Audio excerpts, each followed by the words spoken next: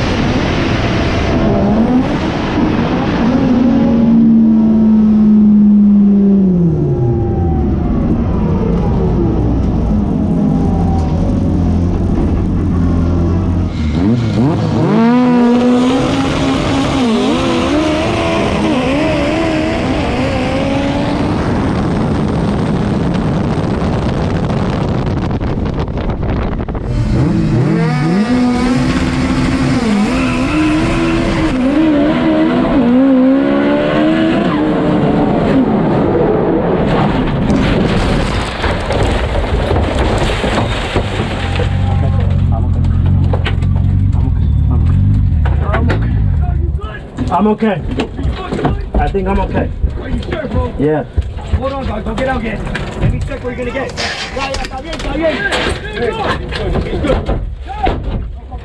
He's good. Daddy. You okay? Yeah. You okay? I'm good, bro. I'm good. What you want? I'm good. Leaking gas. Hey, turn it off. All ignition. Turn all ignition off. Yo, you good, bro? Yeah, I'm good. You good, bro? Leaking gas. Come on, cut off the power. Cut off the power. Leaking gas. It's leaking gas. Cut off the power. Cut off the power. Leaking gas. Relax. Don't worry, bro. Relax, bro. The key is out of the ignition. Flip Flip it. Right there. You're good.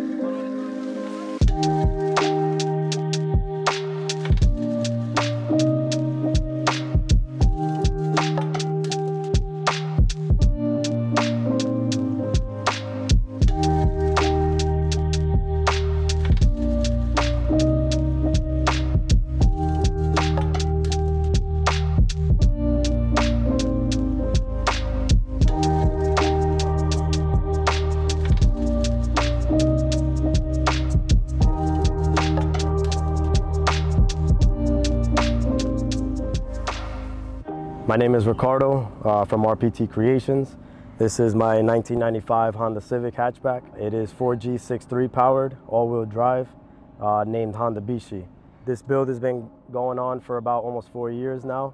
Unfortunately, as you can see, we had a tragic accident with it. So I would say approximately a month and a half ago or so, we started this whole north versus the south thing. Someone that you may know of, Frustrate, Danny Frustrate, has an all-wheel drive Civic, two actually. Somewhere along the lines, my name got brought up for also having an all-wheel drive Civic. So we were put on a live to try to set up a race between us two. We exchanged, conversations, and we set it up to try to meet halfway to get this race done. Unfortunately, it was just too far of a drive for him to take off to be able to, just make it, one race. Me and my team, we decided to all get together, plan this trip over 1,000 miles down to Florida. We communicated in contact that we were here. We set up a time and place to, make this happen. And we were supposed to go to this one place, but we just couldn't agree on it. Respect to Danny, he actually paid our expenses to drive 500 more miles to a location, a closed course that he felt comfortable racing. We get down that night, we arrived to the spot. A part of me did not like it. I was under the impression that it was much safer and much wider. We were supposed to race a quarter mile. We ended up shortening it so we wouldn't put ourselves even at more risk at higher speed. We came down, like I said, we were supposed to race his street all-wheel drive car, which to me was more of a competition for mine. He ended up having some issues where the car broke. He was no longer able to race it. So I kept my word and I told him, originally we had spoken, I would race the white car. He said it was too much, so if I had beaten him with my car, that I would rerun him with his race car. So I ended up sticking to my word. The white car was no longer operational, so they ended up unloading the race car and we lined those two up. Unfortunately, when the race kicked off, we both took off. We're side by side, first, second, third gear. Top of third gear, something happened with this car. It cut off. Thankfully, that happened because I must have pulled, I would say, about approximately 2 cars in front of him. And my car got pulled to the edge of the road and I hit dirt and grass, and my left rear tire ended up kicking out and I lost control. If you watch the GoPro footage of the in-car, you can see I did my best to try to counter the steering. Unfortunately, high rate of speed, you lose control. 9 out of 10 of the times, it's too late. The car just flipped over. I'm seeing trees and woods. First thing I can remember is my rear end getting caught in a tree. Next thing you know, I'm upside down and my passenger side hit one of the bigger trees, and that's when the car came to a stop on its roof. Thankfully and fortunately for me, and this was a big eye-opener, and hopefully for everyone that's watching it is also. Thankfully, I had the proper equipment in the car. I've actually never even raced this car without all the equipment, and even though this wasn't street racing, we were off a public road. However, it was still a street environment. I've never taken off my NHRA stuff. Like, it still had the window net, it still had the parachute, it still has the fuel cell cage in the rear, which thankfully I did keep that in there and didn't try to lighten up the car more, because Once that tree smacked the rear, it did puncture and it did rip the fuel cell, which is actually in the passenger seat now. While I'm upside down, I had all the ethanol rushing into the car. Had I not had that mild steel box around the fuel cell, things could have probably been much worse and probably ignited. So my point to all that is, you know, definitely safety should be considered when we take these cars at these power levels, especially when not on an actual prep track surface. So like I said, thankfully for the cage, it did its job. The passenger side bar did take a pretty big hit, and had it been in the driver's side, it could have been much worse. I probably wouldn't even be here talking on this interview. But we got the best possible outcome, and at the end of the day, the cage did do its job. It survived a complete rollover. The roof is mangled. However, if you look at it from the inside, and if you look at me, I walked out with very, very, very minor scratches, and thankfully no broken bones. I was able to kick my way out of the driver's window and crawl out and walk away from the scene. So I'm very thankful, and again, big shout out to KG Fabrications. He is the man, Cody, behind the cage that ultimately saved my life. So very big thanks to him, and I definitely owe him a beer one day.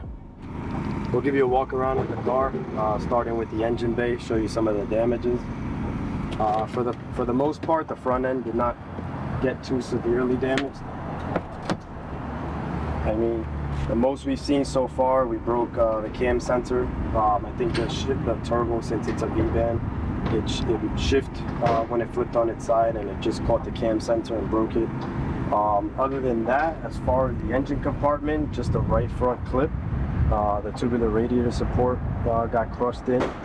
And that's so far the only damage that we found under the hood in the front clip. The intercooler is still intact, the intercooler piping. All 4 rims and tires are actually not even scratched, shockingly. The whole passenger side is what took the majority of the hit. I mean, if you look at the passenger side floorboard, it's over into the tunnel, into the center of the car. The e-brake is crushed, the staging brake is crushed. We had to remove the passenger side bar. We actually ripped it out to be able to release the e-brake and get the car rolling. I mean, here we got the fuel cell. This is the part that I mentioned. Once it took the first hit on that tree, it actually punctured right through, leaked out all the fuel. The seat's twisted. The drive shaft is actually ripping out of the carrier bearings, and it's twisted as well. The roof buckled. I mean, that's all caved in, but the roll cage again did its job.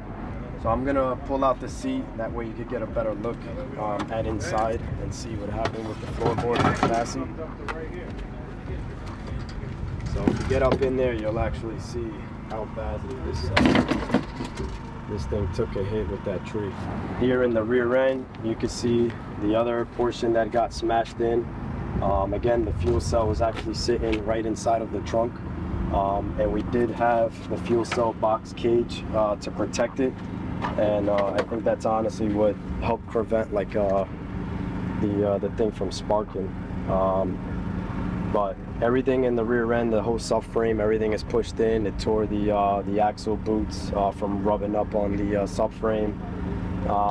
As far as the control arms, the forks, the trailing arms, I mean, from what the naked eye could see, it looks like everything is straight outside of the chassis. So a lot of the stuff, I mean, a lot of the suspension and drivetrain still looks like it's salvageable, but we wouldn't really know exactly what tweaked or bent unless we, you know, fully took it apart. But for the most part, I mean, the driver's side is obviously got, you know, scrapes and dents. The driver's side door still does open and close.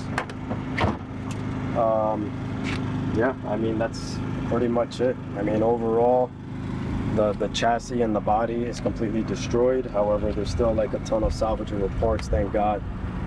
We sprayed some starting fluid just to get the motor running, and was hoping that there was no issues with the engine running upside down and not having oil pressure, but we did pull the log. It shut off about 3 seconds once it rolled over, and we fired it up. We confirmed there is no knock-in, so thankfully, you know, the engine survived.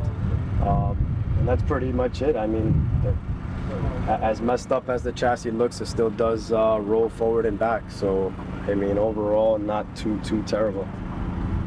So going way back, growing up, my father was a mechanic. He's the one that introduced me and my brother into the whole car scene.